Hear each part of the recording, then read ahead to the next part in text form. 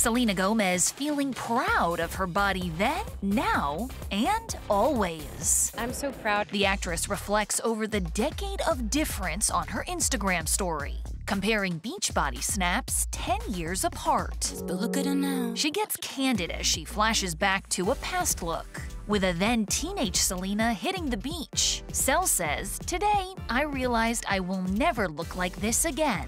I'm very honest, though, in general. The triple threat, who's now 31, compares that pic with this one, snapped last year during a vacay with bestie Nicola Peltz-Beckham.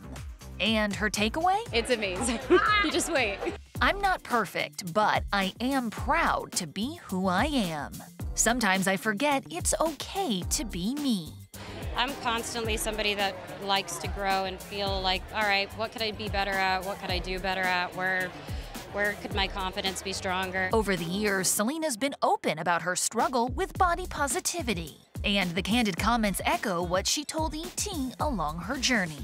I like to choose to live my life in a way where I want to be weight-free. I think it is important to kind of go through your life the way you want, and I like to come at things with my best. No doubt Selena's bringing her best self into 2024 as she plots her return to the House of Mouse. I know. It was a real catch, wasn't I? Speaking of throwbacks,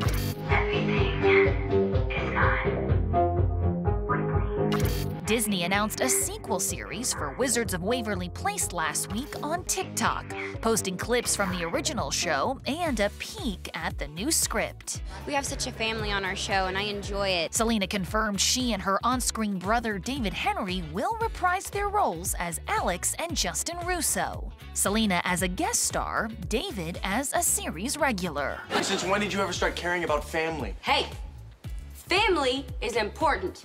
They are the people that have to be nice to you no matter what. And while reports say only a pilot is in the works for now, the series will pick up with the Russos over a decade after the sitcom ended in 2012. When Wizards ended, I felt like I was leaving behind a huge part of who I was and growing up, so it's bittersweet. Meanwhile, Selena's love life also thriving. I like that.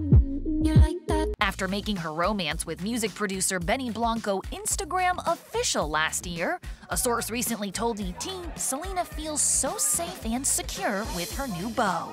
The insider adding she feels like she can give him a part of her heart that she hasn't been able to or willing to offer in a relationship in a very long time. I'm at that age where I feel like that's what matters, is making sure I'm healthy and people are happy that I love. Overall, seems Selena's writing her next chapter by focusing on the present with a little help from her past. Touché.